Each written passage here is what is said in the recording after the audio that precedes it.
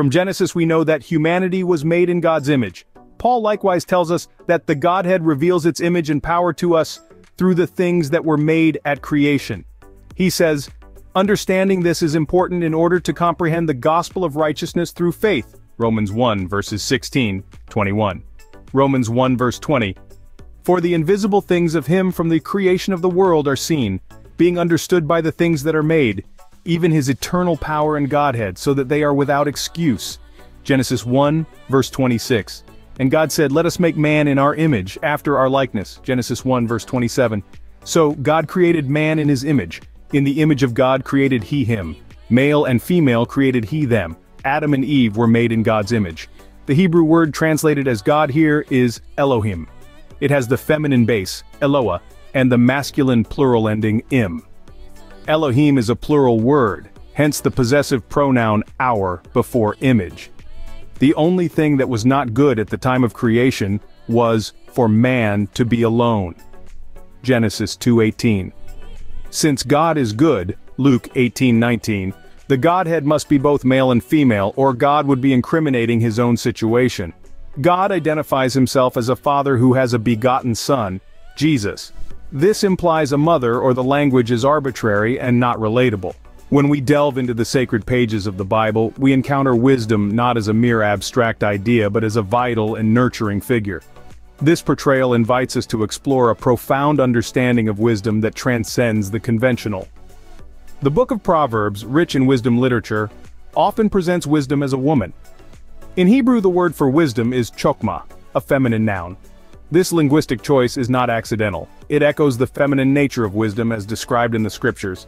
In Proverbs chapter 8, wisdom is personified, speaking in the first person and interacting directly with humanity. She calls out to mankind, offering guidance and counsel. She is depicted as a nurturing figure, ever ready to share her insights with those who seek her. This portrayal underscores the importance of wisdom in our lives, not merely as knowledge to be acquired but as guidance to be embraced. The concept of wisdom goes beyond the feminine personification. In fact, it's a key part of the divine Godhead. It's interesting to note that the ancient sages viewed wisdom as a divine attribute, an integral part of God's nature. This view is not merely a philosophical speculation but a scriptural revelation. The Bible, in its poetic and metaphorical language, presents wisdom not just as an attribute but as a divine persona. This persona is not separate from God but is an essential aspect of the divine nature. In the wisdom literature we find wisdom portrayed as a divine figure who was with God from the beginning, participating in the creation of the world. So, wisdom in the Bible is more than just a concept or a character trait. It's a divine persona, a nurturing figure, and a vital part of the Godhead. As we delve deeper, we find that wisdom is not just a concept but a personification, a member of the Godhead. Could it be possible that the Holy Spirit, a crucial part of the Godhead, is represented by wisdom? This question may seem strange, perhaps even radical, but let's delve into it together. In the scriptures we often see wisdom personified as a woman.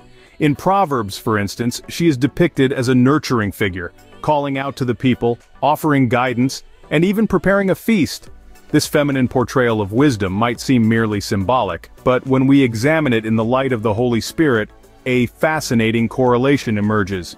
The Holy Spirit, as we know, is an essential part of the Godhead, but unlike the Father and the Son, we often struggle to understand its nature. Could it be that wisdom, with her feminine characteristics, offers us a glimpse into the heart of the Holy Spirit? To further explore this idea, let's turn to the New Testament. Here we find references to being born again, a process that involves the Holy Spirit. Isn't it intriguing that birth, a profoundly feminine act, is associated with the Holy Spirit's work in our lives? This connection suggests a nurturing, motherly aspect to the Holy Spirit, much like that of wisdom. Moreover, in the Greek language, the word for wisdom is Sophia. Now, Sophia is a feminine noun, a detail that seems too significant to be mere coincidence. Could this be another hint at the Holy Spirit's feminine nature as represented by wisdom? As we ponder these connections, we begin to see that wisdom, or Sophia, is more than an abstract concept or a moral guide. She might indeed be a representation of the Holy Spirit, a feminine member of the Godhead, distinct from Jesus. So, where does this leave us? Well, it invites us to view the Holy Spirit through a new lens, one that emphasizes its nurturing, motherly nature. It encourages us to seek wisdom, or Sophia, as we would a loving mother, guiding us through life's challenges and helping us grow spiritually. Wisdom, it seems, plays a far more significant role in our spiritual journey than we might have first thought. What if we started to understand and relate to the Holy Spirit in a new way, as a motherly figure, essential for spiritual growth and connection? The Holy Spirit is a person who gently guides us through our spiritual growth. This is the essence of wisdom in the biblical context. It's an understanding that transcends the traditional, often masculine, depictions of the divine. By embracing this view, we open a new avenue of spiritual connection, one that is deeply rooted in care, understanding, and guidance. Think about the role of a mother. She is with us every day of our lives to cleanse us and teach heavenly things. She nurtures, teaches, and guides her children, helping them grow and navigate the world. Now imagine viewing the Holy Spirit through this lens. As wisdom, she becomes a spiritual mother, guiding us with love, imparting knowledge, and helping us make wise decisions in our life. This perspective can drastically change our spiritual practices. Our prayers might become conversations, our worship an expression of gratitude, and our spiritual growth a journey of learning and understanding.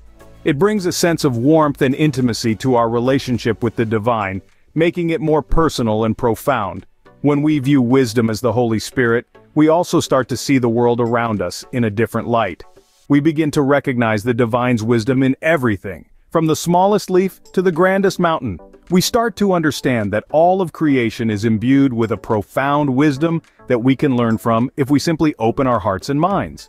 Embracing wisdom, as the Holy Spirit invites us to cultivate a deeper, more nurturing relationship with the divine.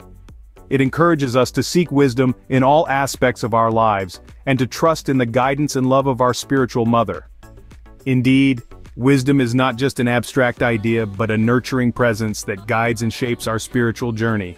Imagine a world where we all embraced wisdom, where the Holy Spirit was not just an abstract concept, but a nurturing presence in our lives.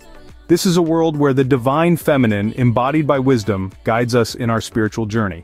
Let's recap.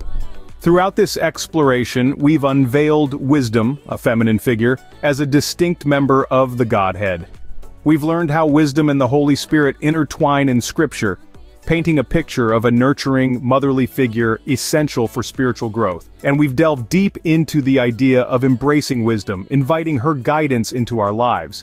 Understanding wisdom as the Holy Spirit has the power to transform our spiritual journey. It encourages us to approach our faith with the same nurturing, patient, and wise attributes that wisdom embodies. It allows us to see the Holy Spirit not as an abstract entity, but as a personal guide, helping us navigate our spiritual path. So far we can see from Scripture that wisdom is the Holy Spirit, wisdom sends and speaks through prophets. Wisdom is someone other than Jesus, and Jesus refers to wisdom as feminine. In the end, wisdom is not just a woman named in the Bible, but a divine presence that can guide us towards a deeper understanding of our faith and world. We have reached the end of this study. I hope it will help you better understand the person of the other comforter. For more wisdom from above, make sure to subscribe to our channel. Just click on the subscribe button below this video.